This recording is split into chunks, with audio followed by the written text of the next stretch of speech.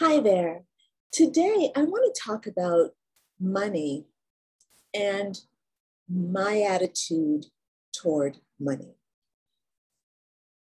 So, I believe in the divine feminine principle of allowance and receiving and feeling and being.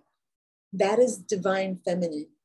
So, for me, I like to think about what it is I desire, set my focus on what it is I desire, and move toward that, listening to my intuition. However, I also like to have money in the bank so that when I just want something, I can just have it. Now, this is really important because, in my opinion, you need both. You need to be able to allow the universe to bring things to you, and you need to be able to know how to get what you need. And this is partially what we're working on in this group together, but also something that is mysterious for so many people. Now, most of us, particularly if you're in this group, you're probably very heart-centered. You're probably very much in your divine feminine.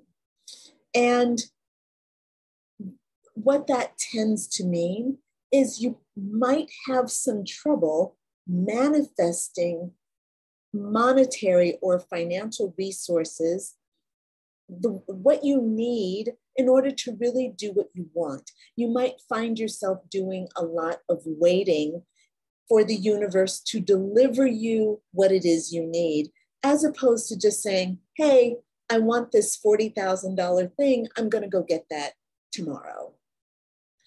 And this is not a fault or a criticism. It's kind of just your particular nature. And the thing is, and it's a part of what you were taught and a part of what you believe. So it's partially mindset and it's partially training. So it was the way you were raised to not be able to do that, because that's kind of the way we're raised, most of us in this world.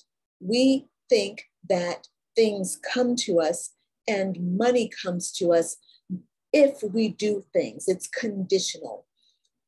Money comes to us if we do a certain thing. If we have an inheritance, we'll have money.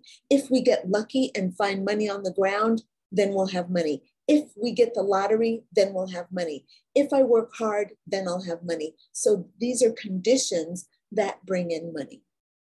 Now, we have a lot, and again, those conditions are established by how we are taught and we were taught, and how things are perpetuated by the other people in society around us.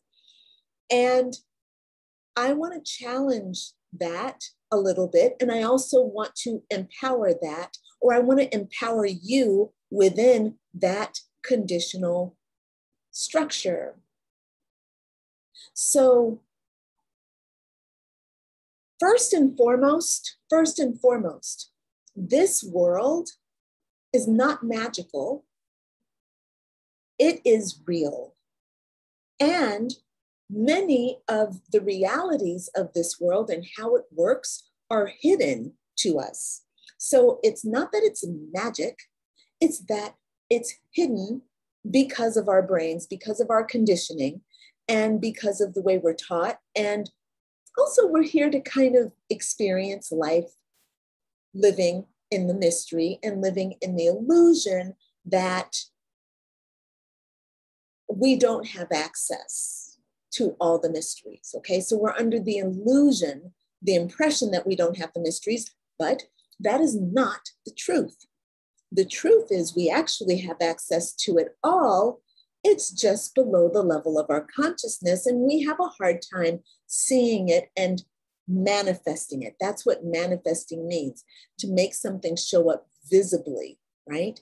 So if that's the truth, then all we have to really do is kind of really align ourselves with the things that we desire, and we have to act as if those things are real, because we know those things are real. The things we desire are already here. It's been 5 minutes already. I have to stop.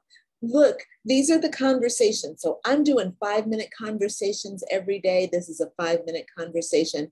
That's 5 minutes. It's almost 6 minutes now. I got to stop. I just gave you something to chew on. Okay. I will be back tomorrow. We will finish this conversation. We will get deeper and deeper into this conversation. We're going to be talking about this stuff. So for right now, just chew on what I just said. Sorry that I only have 5 minutes. Okay, bye for now.